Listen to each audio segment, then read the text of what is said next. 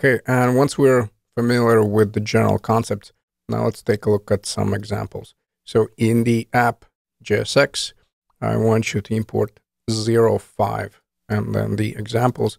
And as far as the component, notice over here, we have a few more values.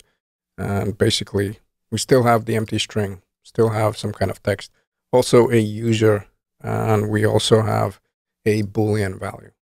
And effectively, when it comes to OR, quite often it is used to display some kind of default value. So let's say if I navigate here and if I set up a div, and then inside of that div, I want to go with some kind of heading 2. Imagine this. I have some kind of value.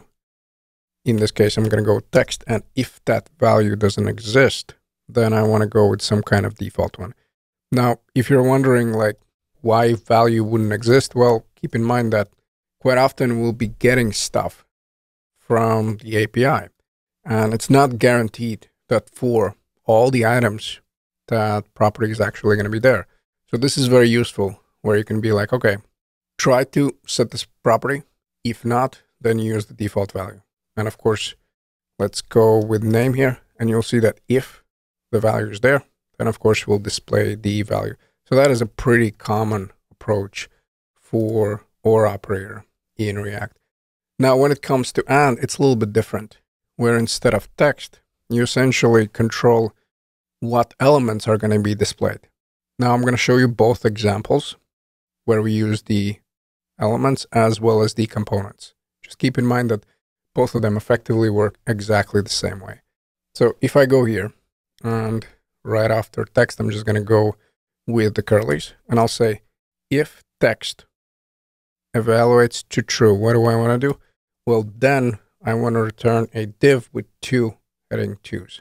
So let's go over here and let's say div, close div here. And then inside of the div, we want to go with those 2 heading 2s. In one, I'm going to display the name. So I'm going to go over here and I'll say heading 2, whatever, and return. And then right after that, we want to go with heading 2.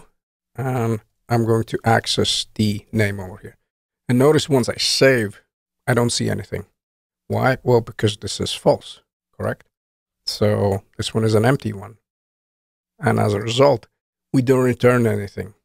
Basically, we have nothing in the browser. And that's something important to keep in mind where in this case, there's always going to be that heading 2 tag.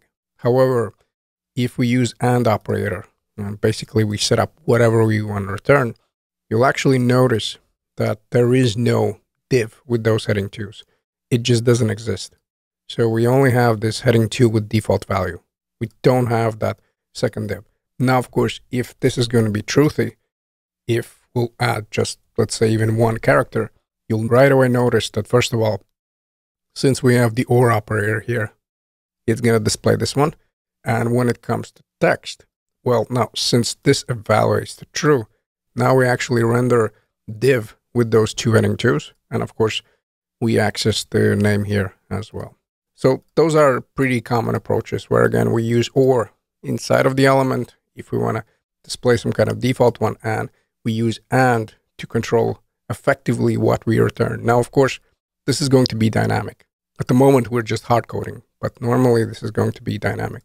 So let me set it back here to an empty string. And again, notice how we're not returning anything. And before I show you the component example, let's also cover that we can use the not operator. So at the moment, this is falsy, right? That's why we don't display anything. However, if I stick a not operator in front of it, you'll see that actually everything is displayed. Now, if you're not familiar with not operator in the README, essentially you'll find code examples for vanilla.js. Again, I don't want to spend too much time on that because I want to move on with React topics. But again, if you need to jog your memory on the not operator, please utilize the README where you'll find the vanilla.js examples. And of course, it's going to be easier to understand. So essentially, if I just stick here the exclamation point in front of it, I'm good to go. I'm actually displaying this. Why? Well, because by default, essentially, this is falsy. However, with not operator, I'm looking for the opposite value. So now this is truthy. and I display it over here. Again, something important to keep in mind. So I'll copy and paste. I'll remove this one, and I'll just comment this one out over here, just so we don't have too many. And as always, you can reference the README as well. And now, since we're familiar how we can use the AND operator to return some elements, why don't we also take a look how we can do the same thing with components. So below my first component, I want to go with the second one. I'm going to go with const, and then I'll just say some component. Now, I know that I'll pass the prop, so I'll right away destructure it. And essentially, I'm going to be looking for the name prop. So let's go over here. And then as far as the return, we'll do the same thing. It's just now we'll return from the component. So if I go with return, then space, and I'll cheat a little bit, and I'm just going to copy and paste.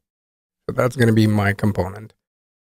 Let me scroll up over here, and I guess I'll do after not. So I'll set up over here a logic where essentially if the value is true, then I want to return that component. And in this case, I'm going to be looking for the user, just to use a more complex example. So notice user, set user, use state, and this is an object. And of course, this will evaluate to true. So now let's scroll down, and let's say over here that if the user exists, only then I want to display the component. So I'll say over here some component, and then I want to pass in that name prop. Now, what is it going to be equal to? Well, I'm going to go with name equals to user.name. And then I want to close over here the component. And as you can see now in the browser, we have John, because that's the value over here. Again, both of them do exactly the same thing. So either you can return a bunch of elements, or you can set it up here in the component. And also, please keep in mind that, like I keep saying, this is going to be dynamic. So essentially, you'll try to fetch the user from the database. If the user exists, then I want to display some kind of component with the values that represent that user. And if it doesn't exist, let's say if the API or database returns that this is null, what do you know? We're not displaying that component altogether. Hopefully that is clear. And up next, I also want to show you how we can use ternary operator in JSX.